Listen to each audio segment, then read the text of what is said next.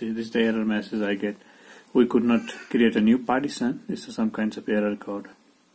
Click on OK, and Windows cannot install on this drive. When you click on Show Details, Windows cannot install on this disk. The disk, selected disk, is of GPT partition style. So how do you fix this issue? Error message like this. What you're gonna do? Just delete all the partition. Just delete all the partition. This is another easy way. If this do not work, you can go with the command prompt method. You can see Windows cannot be installed in this. Just delete these partitions. Delete all the partitions. So if you get the error message like this, you're going to delete all the partition and create one single partition. So if this method do not work, you're going to try command prompt method. If command prompt method do not work, you're going to try this one.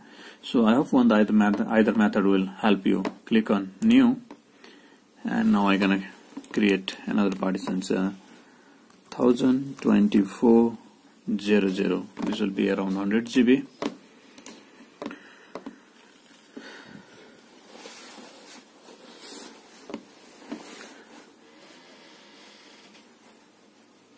And I'll create one partition of 19 GB.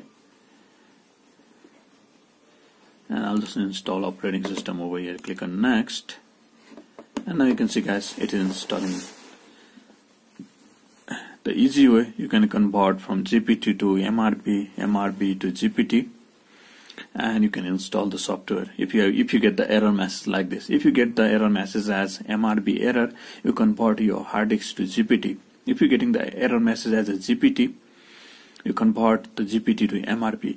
So your pen drive and hard disk should be either in a single mode. Either it needs to be in a legacy mode or UEFI mode. Both needs to be either GPT or MRP. So give some time and it will install.